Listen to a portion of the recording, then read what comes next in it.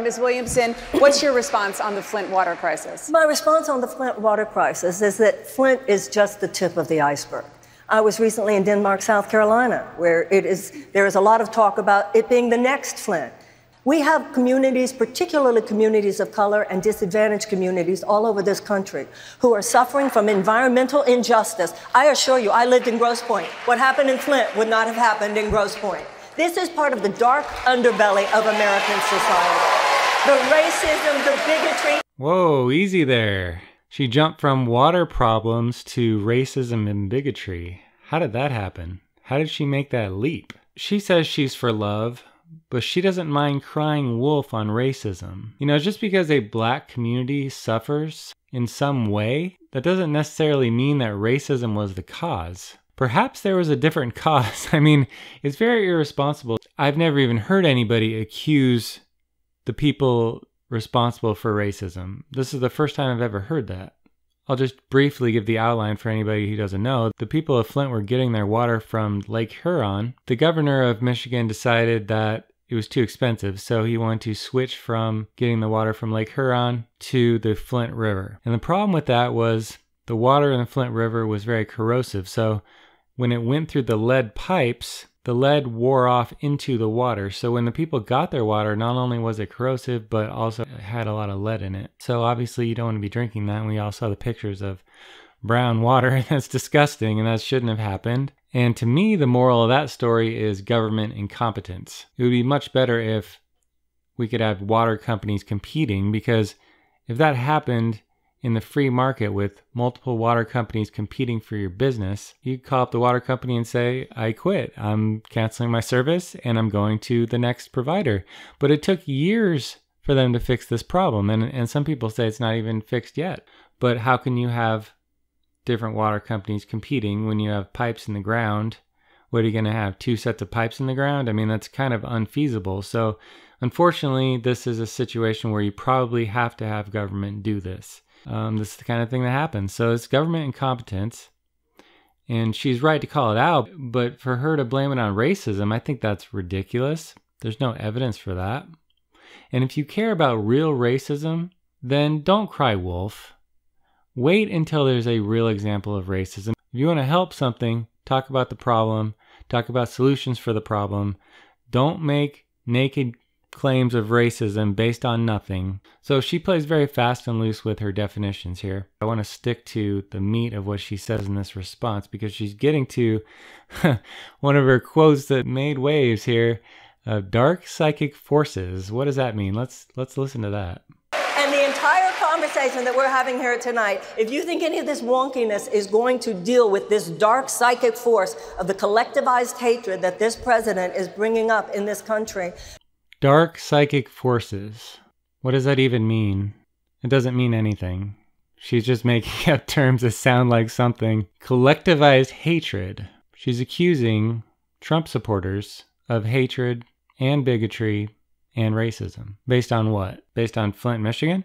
Trump had nothing to do with that, for one. And for two, Trump has offered his help for Flint, Michigan. So what is actually she accusing them of racism for? She's not defining it. Again, she's crying wolf again, and she's making a serious accusation against Trump and against Trump supporters of hatred. She's accusing Trump supporters of hatred, which I am one, and I'm not involved in hatred or bigotry or racism in any way, and she's brought forth no evidence pointing to the Flint water crisis in 2014 when Trump wasn't even president.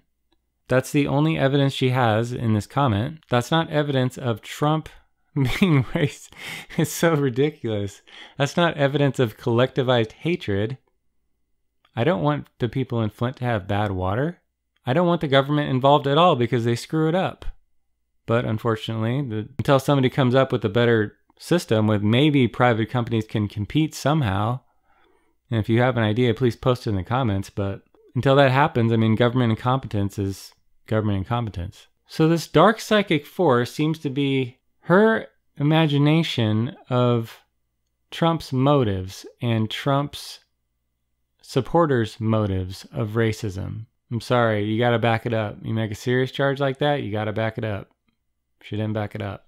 But let me take a wild guess of what she means. She's not going to respond to me and say, well, this is what I mean. So let me guess what she probably means by that.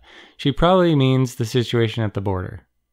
Because I can't think of any way Trump has been racist towards African American people, even the appearance. Calling out Baltimore, which is predominantly black, that's not racist.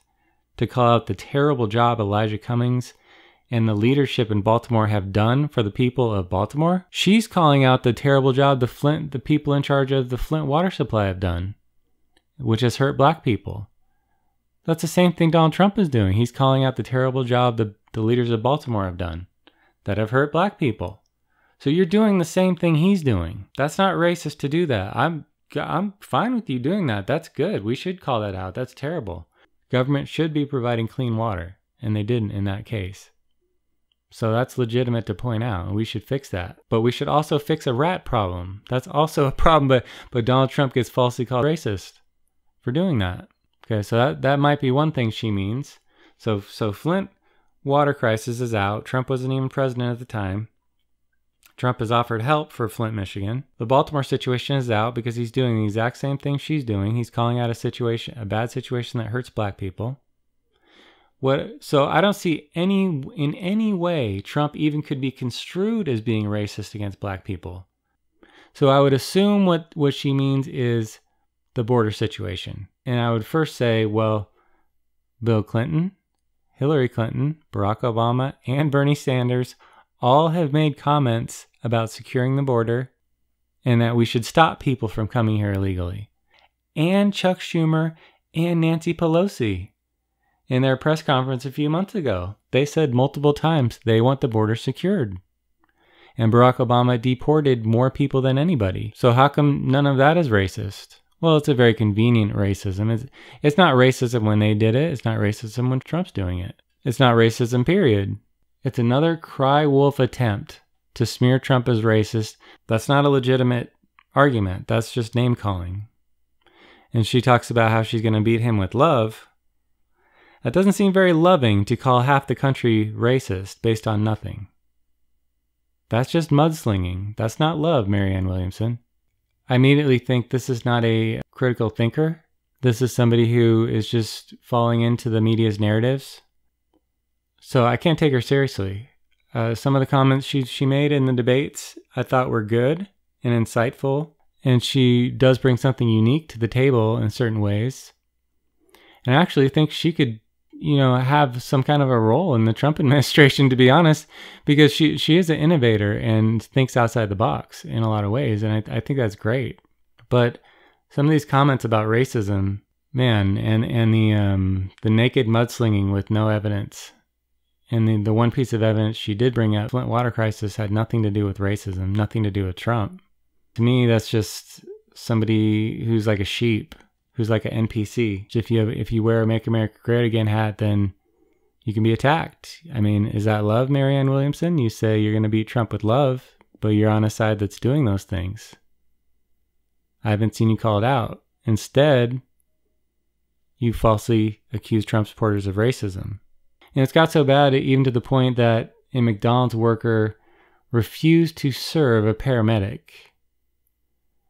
And you get to that point, and the McDonald's worker got fired for it, but you get to that point where the left is demonizing police so much for racism, which the statistics don't bear it out, that cops are on the hunt for black people.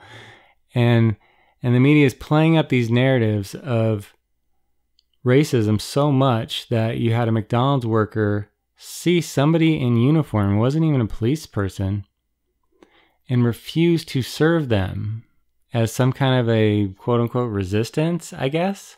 I mean, this is a person who saves people's lives for a minimum wage. Paramedics make very little. They're saving people's lives, and some random person that working at McDonald's thinks they're doing a noble thing by refusing, a principled thing by refusing to serve them. This is how warped the mentality has gotten from the left-wing media into the people. It's really it is collectivized hatred. And the people doing it think they're doing something good. And she's not standing against it. She's perpetuating it with these crying wolf on racism against Trump and Trump supporters.